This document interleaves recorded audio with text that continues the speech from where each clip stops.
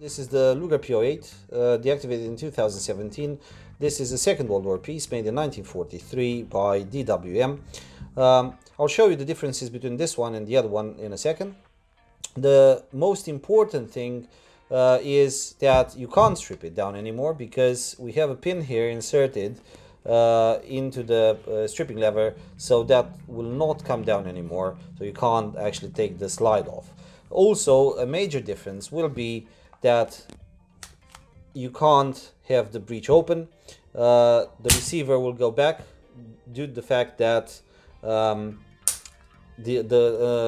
pin has been inserted into the magazine hose, and I'll show you exactly what I mean.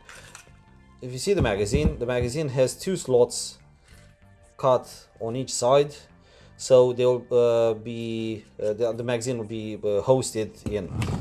If you can see here, I'll try with the flashlight to show you. I don't know if the camera can see it. If not, we'll put a picture with it.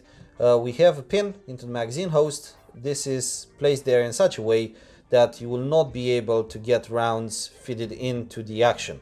That magazine, this magazine is the only one that can be inserted. If you have a spare one, you have to cut slots into it to get it in.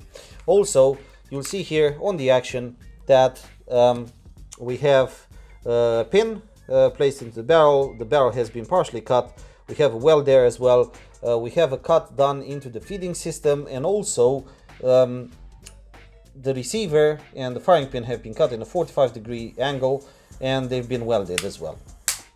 Right. This is it with this example, and we will move forward for a few more guns.